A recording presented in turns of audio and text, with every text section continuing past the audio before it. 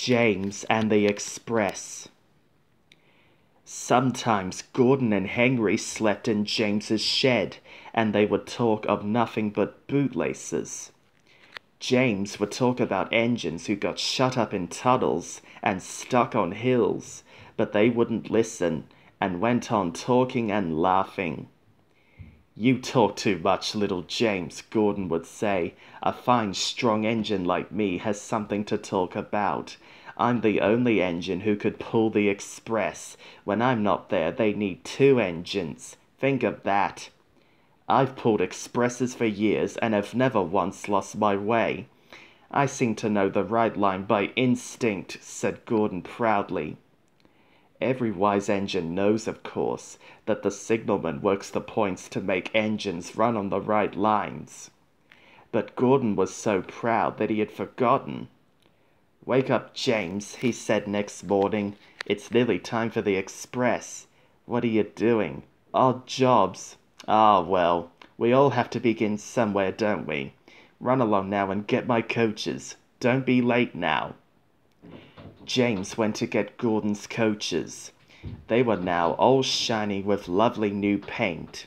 He was careful not to bump them, and they followed him smoothly into the station, singing happily, "We're going away, we're going away."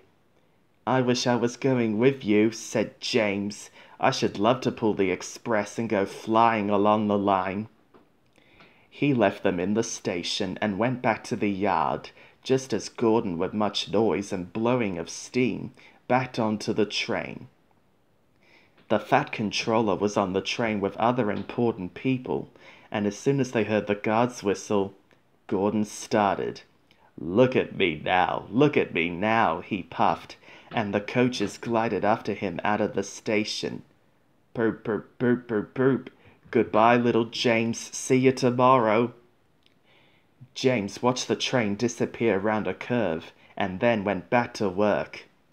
He pushed some trucks into their proper sidings and went to fetch the coaches for another train.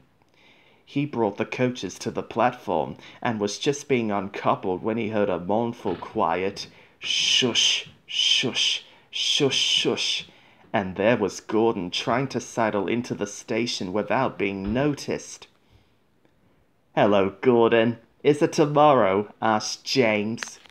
Gordon didn't answer. He just let off steam feebly. "Did you lose your way, Gordon?" "No, it was lost for me," he answered crossly. "I was switched off the main line onto the loop. I have to go all round and back again." "Perhaps it was instinct," said James brightly.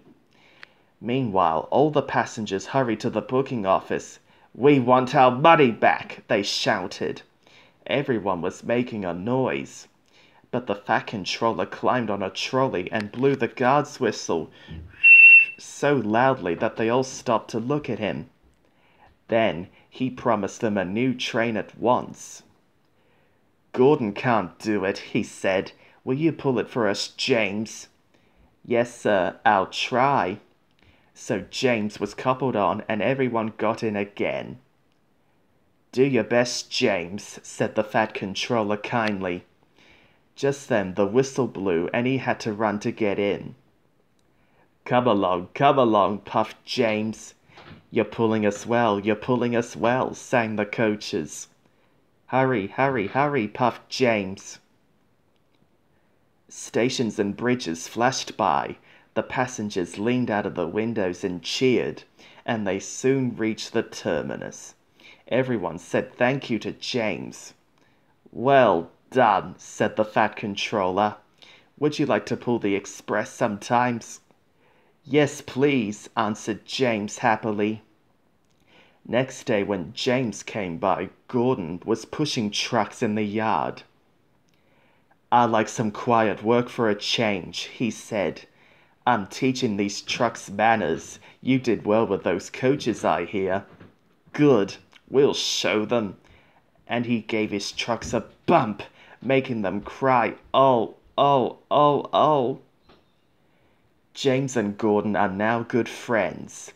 James sometimes takes the Express to give Gordon a rest. Gordon never talks about bootlaces, and they are both quite agreed on the subject of trucks.